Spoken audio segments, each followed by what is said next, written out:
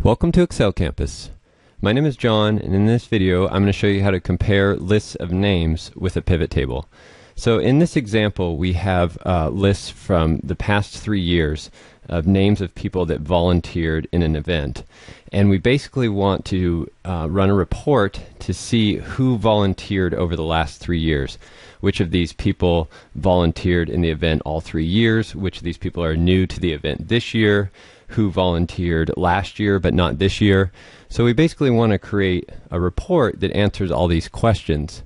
And we can do this with this pivot table type report that's displayed here. And this basically is just showing a 1 in the columns where this particular person volunteered each year. So in this video I'm going to show you how to create this report, and it's very simple and easy to create with a pivot table.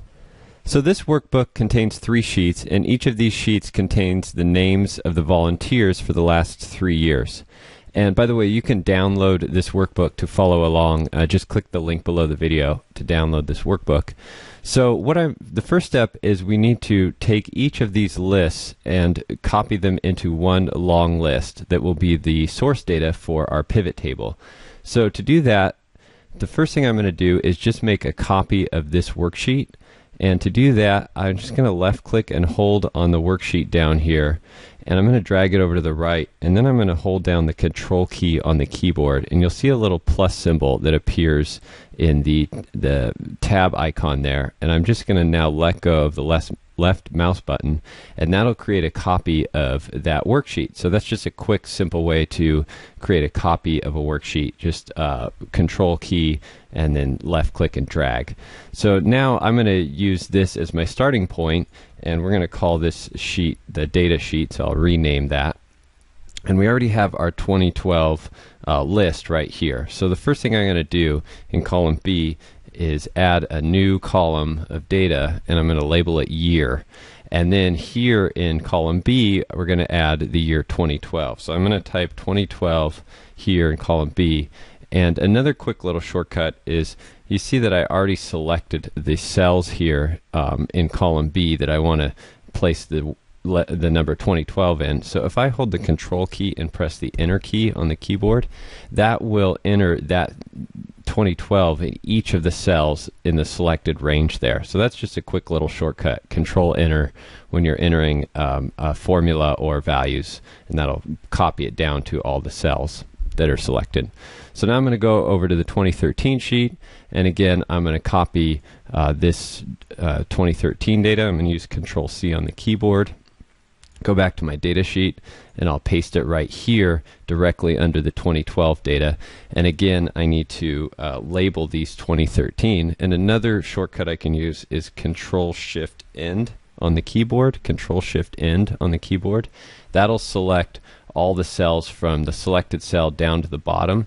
And now I'm going to enter 2013, 2013 there, and control enter, and that'll enter 2013 in all these rows here. So now we're basically identifying each of these rows in our long list with the year of where that person volunteered. So this is just saying that these people volunteered in 2013, these people up here volunteered in 2012, and now we just need to enter the 2014 data. So I'm going to select these cells, and a keyboard shortcut for that is if I select the first cell up at the top and use control shift down arrow, that'll select all the cells there in that range. And then again I'm going to go over to my data sheet, go to the bottom here, and just paste those with control V.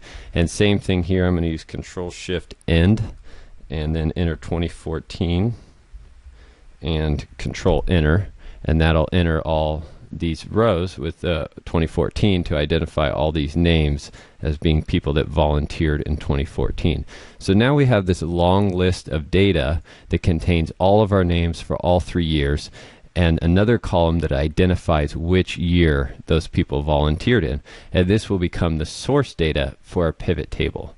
So now I'm going to enter or create a pivot table in this workbook, and to do that I just go up to the Insert tab on the ribbon up here and click the Pivot Table button. And you don't have to select all the entire range before you create that pivot table. If you just select one cell inside your data range, Excel is pretty good at figuring out which data range you're talking about and wanting to create a pivot table on.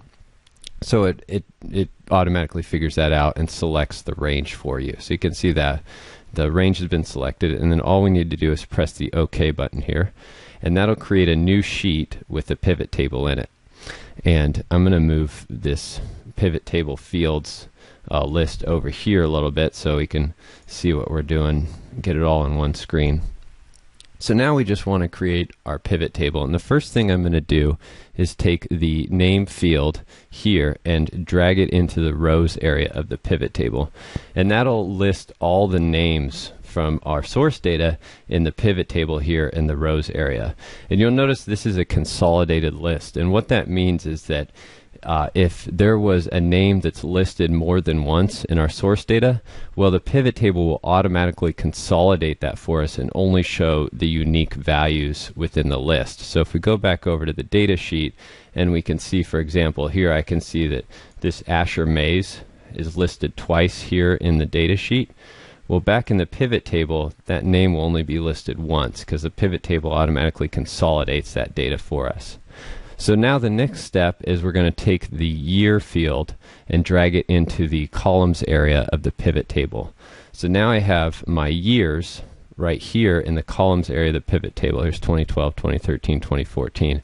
And you can see we're starting to build a grid for this report. So the next step is to take the name field again, and I'm going to drag that into the values area of the pivot table.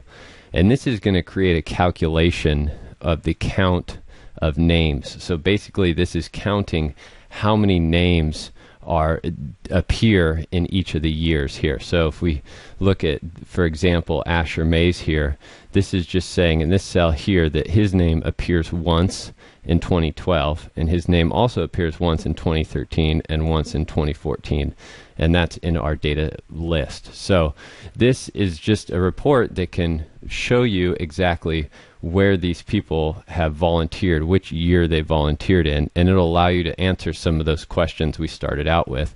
So now we could easily see that if there's a 3 in the grand total column, which just sums up all these 3 numbers here, that means that person has volunteered all 3 years. And we could also figure out who volunteered last year but hasn't volunteered this year. So we can easily see here that Colton volunteered last year, but since there's a blank for 2014, that means that he did not volunteer this year, or not yet at least. So maybe we want to call him up and see if he can make it this year. So this pivot table will basically allow us to answer some business related questions about our event. I hope you found this useful. Please leave a comment below the video with any questions, and also subscribe to my free email newsletter, and I'll also send you a free bonus. So lots of cool free stuff. Check it out, and I will see you soon. Thanks for watching.